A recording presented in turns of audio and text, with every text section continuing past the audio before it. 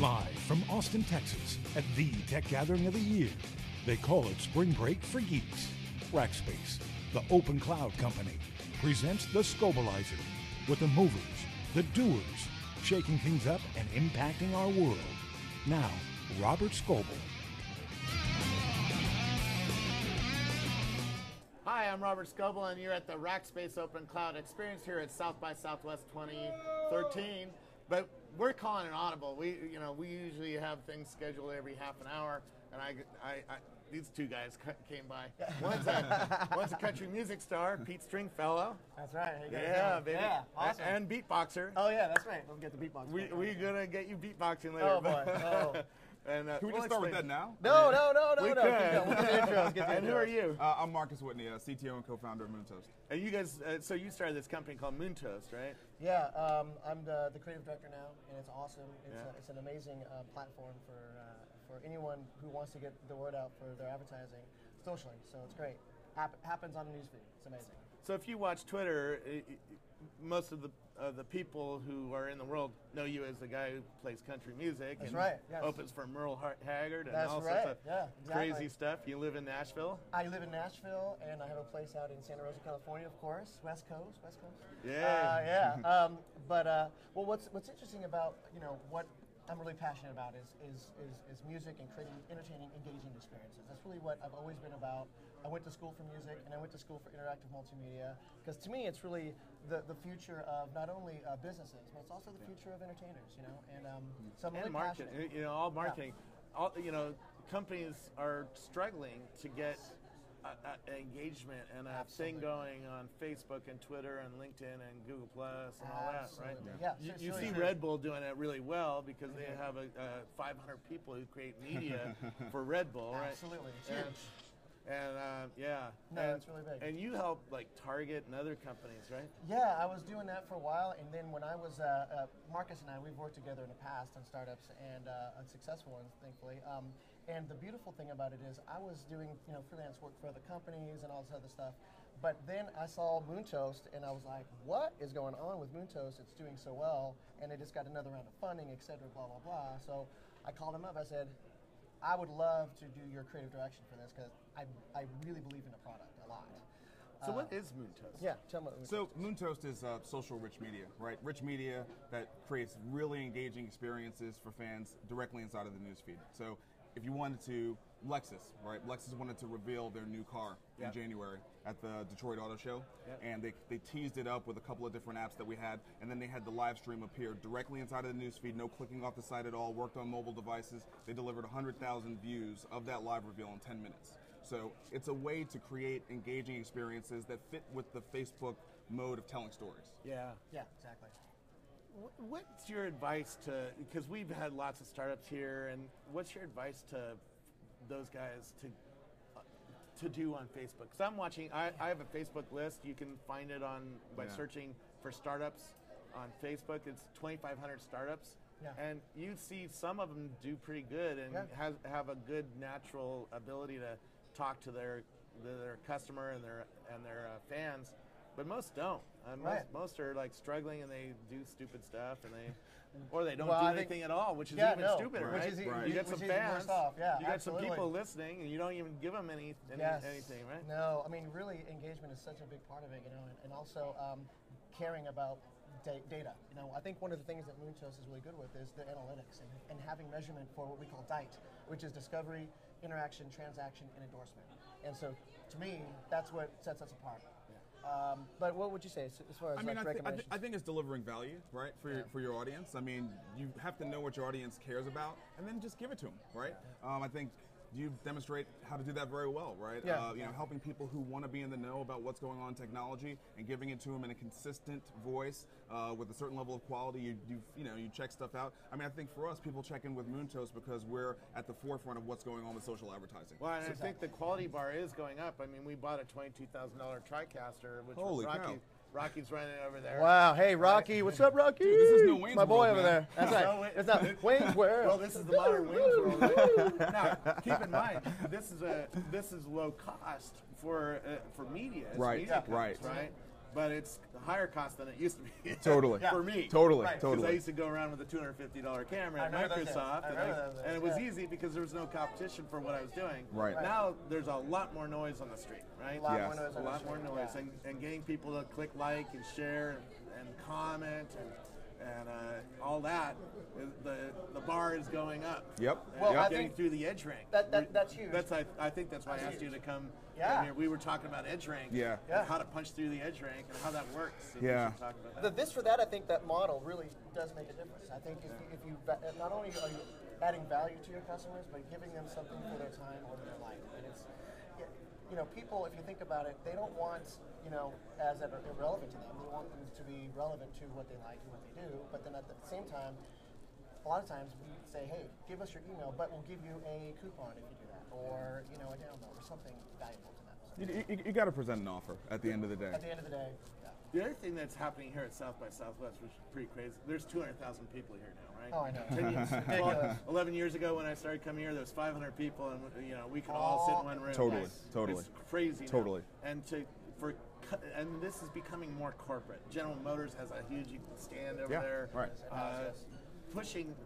There's a lot more money that's needed to get through the noise. I mean, Rackspace has spent a couple $100,000, $300,000 on this space. Yeah. I sense that soon we're going to need celebrity endorsements in here to push through even more, right? That's why. That's why Pete's here. That's why I'm here. Right? So are you playing a lot of Are you doing a lot of appearances? I and do stuff? a lot of promoting Amutos, not because I'm a big part of the company, but because I really do believe in what we're doing. To me, it's one thing to say you're going to change the world with your music and what you do, but I really want to take it to the next level with technology. I want to present. We have great clients now that are really utilizing in the country music space. We've got Taylor Swift, we've got Keith Urban using it, we've got Lady Antebellum, because we started in the music industry. Now we have offices in Nashville, we have offices in Boston and San Francisco, so it's really grown because brands alone, are really getting it. And we're seeing a big trend now with annual commitments with us to do campaigns, because now we have engagement apps that I am really excited about. Things like sweepstakes and video referral and all these other things. So it's really a really exciting time. Pretty cool. We Yeah, it's should hire awesome. you to play at our party tonight, Let's man. do it. Yeah, I wish I had my band here. Next year, we'll make that happen. It's on Absolutely. film. It's on film. Absolutely. Yeah. What else? What else is going on in the world of marketing? What else are you seeing? We talked last night at the party about edge rank.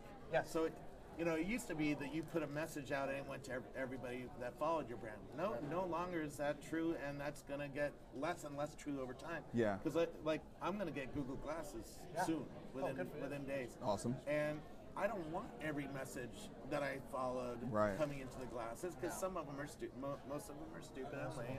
And a lot of cat photos. I don't need to see those. Yes. But I do want to hear the right message at the right time from the right. If I'm walking into a General Motors dealership and I'm wanting to buy the Volt, I want to hear information about the Volt at that time, or competitive products, right? Absolutely. Pitch me, because I'm in the mood for a car. Yes. And so EdgeRank works. So if we put a message out to 1,000 people, it only goes out to maybe 50 people. And what those first 50 people do with it really depends how many other people are going to see it. And most marketers have no clue how this works. Yeah. So the first 50 people, if they all click it's going to go to 150 people instantly. Right. Yes. And you see that some messages get viral. Yes, viral. And get through that edge rank and get pushed along. But it's really, you got to get each group of people that sees that message to engage. Like it, comment on it. Absolutely. So Engagement's huge. You see marketers do stuff to game the engagement, ask a question or put a blank space. Yeah, fill in the blank kind of Fill in thing, the blank stuff. And that gets old, and that stops working after a while because people catch on, oh, you guys are just playing with us. Right. People catch on. They're not, they're not smart. stupid. They're not stupid. They're not stupid. Exactly. And so you as an entertainer have to be aware of, how far to push the gaming, but also how to provide a real product that people actually do want to engage with. Absolutely. I think listening and going back to our clients even and talking to them and having best practices that we can offer based on not just what we research, coming to South by or researching with our friends, like, even friends with Jeremiah, of course. One of the things that I think is really important is that if you take that data and put it into practice, you have to be nimble in this space. Things are moving, things are changing. The newsfeed, which it's all just changed. You have to be on the cutting edge of things. To your point with sharing, endorsement is a really big part of what we believe in at Moonshine. So our apps have a sharing right on it. Right at the bat, boom, at the top right, you share, and we have multiple social channels to do that. But we also encourage it, and we invite, the messaging that our clients use on the feed to not be too selly or pitchy. There's that fine line, right? Is that balance? Because you don't want to be too pitchy, but you also want to I rarely talk about Rackspace on our show, right? Yeah, right. Because that is you want people to pull you along and push you along. If you're perceived as always, all he does is talk about Rackspace. I have people on here who use non-Rackspace stuff, right? All the time. Right. So, exactly. That makes people respect you guys even more, though. I mean, honestly. Exactly. And that's why you have so many followers. That's really important. Yeah. So are we going to do some beatbox? Yeah, come on, Pete. Enough of this markeing stuff. Yeah, man. no. Get to the music, dude. Get to the music. Well, last night was crazy. We were at a party, and I was there, hanging out, seeing my boy Robert, and there was a band there, right? So the next thing I know, I got Robert. Robert has his camera, and he's jumping it down. Pete. So I was like, all right, I'll get up there and do it. I felt bad because of the band, but they're like, no, go. So I did a little bit of a clinic, and then more people came out and did it. Yeah. It was funny. All right, well, let's see it. So you started out as a beatboxer. Yeah, I started out as a beatboxer because, my family, I grew up on a farm, and I didn't want to do country when I got older, So I was rebellious at a young age, and I was doing hip-hop and rock and all these other genres. And there were guys that came and made it in my area, like Tupac Shakur, for example. He was in my area, and I was beatboxing for him in battles. Yeah. And I actually ended up battling his guy, and I won. So I had some street cred as a guy that didn't rap, but that was part of the culture, Yeah. So it's really weird that now I'm doing country music, but I'm bringing in some of the hip-hop flavors and some of the things that are now kind of become a trend, Jason Aldean and these other guys. But it's one of my things that kind of separate me from the crowd. Is that same thing of separating from the crowd. It's the same, the methodology is very, very similar. Well, that's why I like hanging out with you, because you're so creative that you're all over the place, and you just come up with stuff that's like, what? Right, I know. Well, anyways, let's hear the what. Yeah, let's do it. I just love, I love what I do, and like I said, at the end of the day, I just like creating engaging experiences through music, film, interactive. It's like if I want to see something on music, I want to be like, I want to click on it. If it's a song, I want people to listen to it. I don't want them to go, oh, it's just noise. I don't want to be the noise. So I think creativity has a lot to do with that. Yeah. So, all right, here we go. You ready? Yeah. Which one should I do? I mean, you heard a little bit last night. What do you want to hear? I don't know. I just riff, man. All right, here we go. I'll try with a little bit of the electronic first, and I'll kick into the street. Okay? I like Skrillex. Yeah. Oh, there you go. Dubstep. I don't know if you can hear it.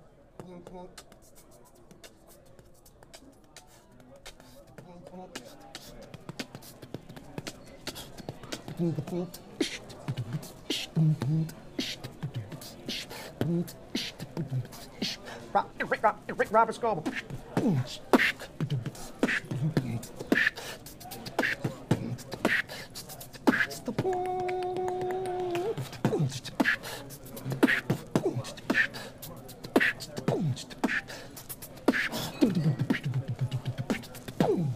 Yeah. Man. Awesome. And that's why he's our creative director. Yeah, that's right. Exactly. Instant entertainment. Oh, dude, all day. Oh, I know. He's got a bad day. Can you beatbox for us? That happens. Exactly. That's pretty funny. Cool, man. Well, thanks for dropping by and interrupting my schedule here. I know. Sorry, Rocky. Sorry, man. My whole schedule for the rest of the day. I skipped the whole schedule. South by Southwest. Cool, man. Well, thanks for having us. And we'll see you again tonight. We're going to be at, how many parties are there tonight? Oh, Twitter has a party. Yeah, Twitter has a party. Yeah. Tumblr has a party. Tumblr has a party. Facebook has a party. Facebook has a party. Foursquare has a party. It's going to be Path has a party. ready, set, go. And y'all. Rackspace Here we has a go. party. All right. Yeah, Rackspace, for sure, exactly. Start at Rackspace and go to all the others afterwards. Yeah. That sounds like a plan, absolutely. When Rackspace's live coverage from Austin continues, we'll show you the future in real time. Rackspace, backed by fanatical support, bringing you live coverage from South by Southwest daily. So good, it hurts. Open Cloud Experience.